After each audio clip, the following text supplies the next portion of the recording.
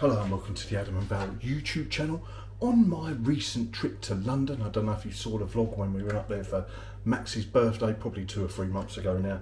We went into Harrods and I purchased these coffee pods. Look at these. And the reason I purchased them, well, there was various reasons. One, the price.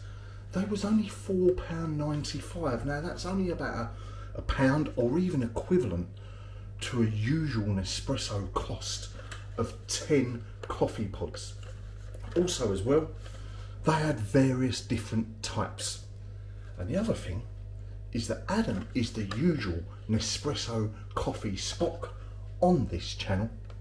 But other than quite a few years ago when we went into Costa and tried all their coffees, I've never really had an espresso.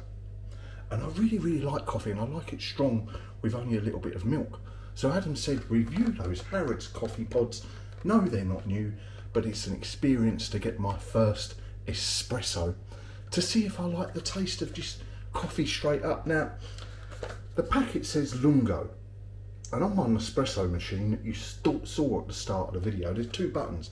There's Espresso and Lungo, and Lungo is basically just a double shot. So I went for the, it extracts more water and coffee out. I'm not sure of the science, but it's a longer drink than what an espresso is, and it's almost just sort of like it's not a double shot, but it's a more drawn out one shot, if that makes sense.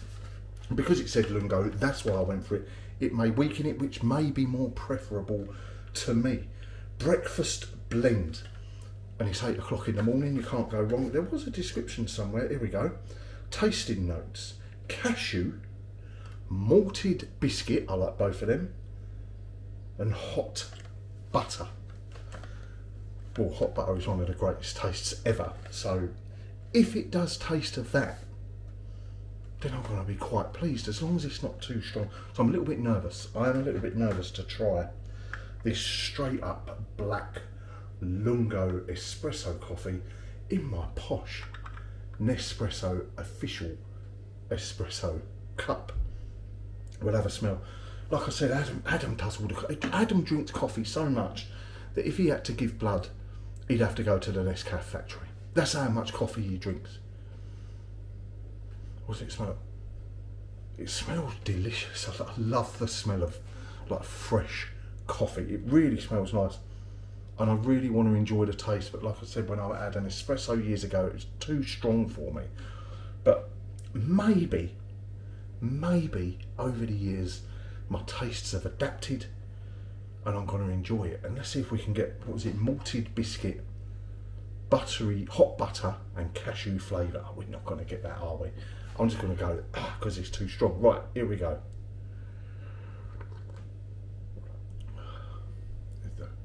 I think that stuff on top's called, oh, that's really nice. I think Lungo is the way for me to go, not espresso, because it's not overpoweringly strong. Now this is a 3 out of 5 on the Harrods rating, which is the equivalent probably to, looking at an espresso, I think that's about a 7 or an 8, which is probably the level I would go at when I have it with milk. I have got a 10, which I would have in this glass with just a dash of milk if I'm feeling particularly tight, but that's really tasty.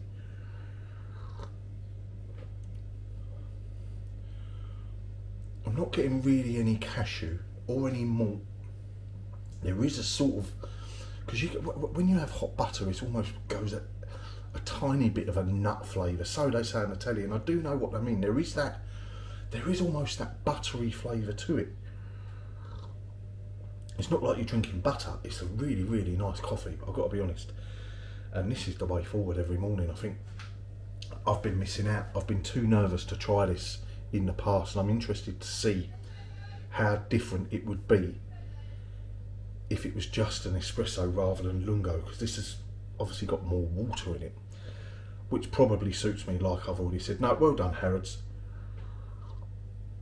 Reasonably priced coffee pods that go in your Espresso machines. The coffee shop there is fantastic, with a great big roasting vat and everything, and that is a nice, not overpoweringly strong, but a decent hit of caffeine with some nice flavours, but maybe not exactly the flavours it says on the tin.